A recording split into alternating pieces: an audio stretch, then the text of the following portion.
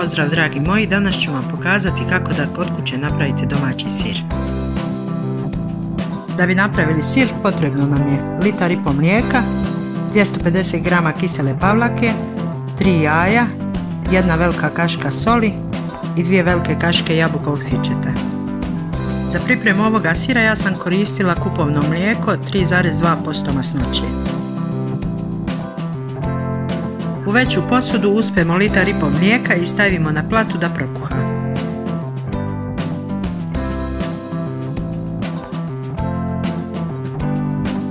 Dodamo so i promiješamo.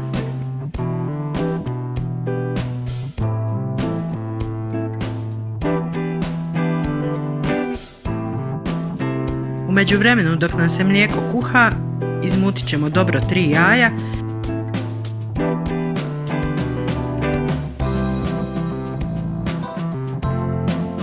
i u to dodati pavlaku i sve sjediniti.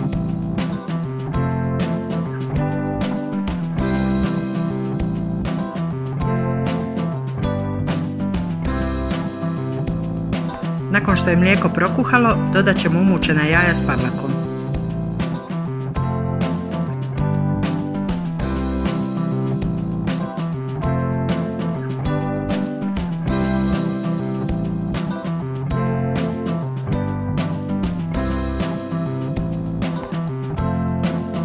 I 2 kašike sičeta.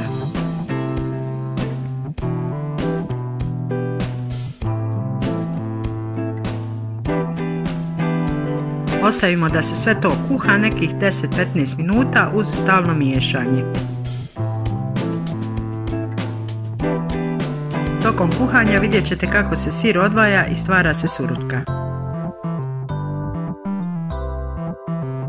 Nakon 15 minuta sir je spreman za cijeđenje. Pripremili smo posudu sa cjediljkom preko koje smo stavili mokru gazu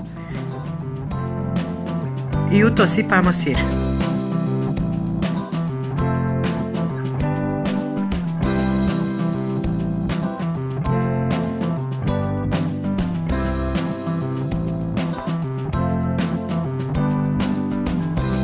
Zavrnite par puta gazu da bi se sir bolje ocijedio.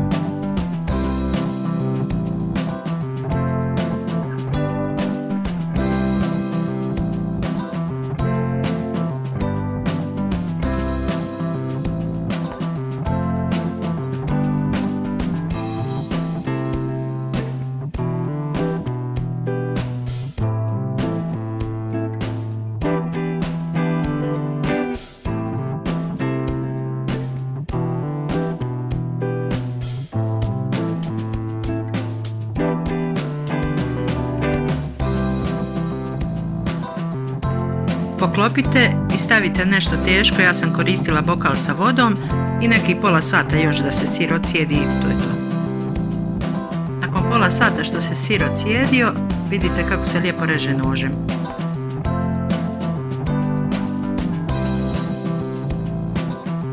Ukoliko ne želite odmah konzumirati sir, izrežite ga na kockice i složite u plastičnu kutiju.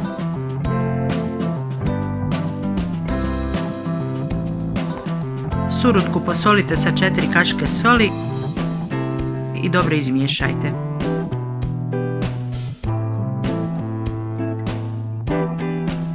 Slanom surutkom prelijte sir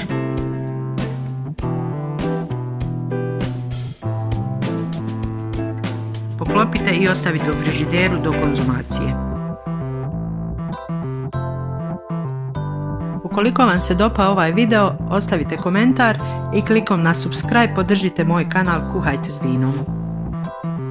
Voli vas vaša Dina.